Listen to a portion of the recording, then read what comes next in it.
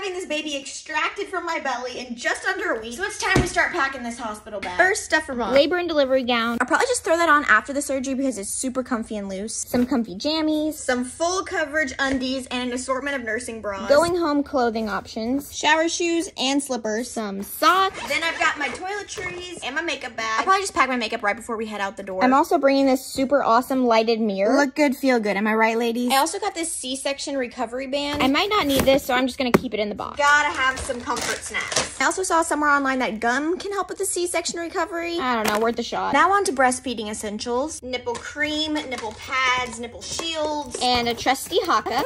A brand new nursing pillow, blanket, towels. For electronics, I'm just bringing A sound machine, phone charger, and my Kindle.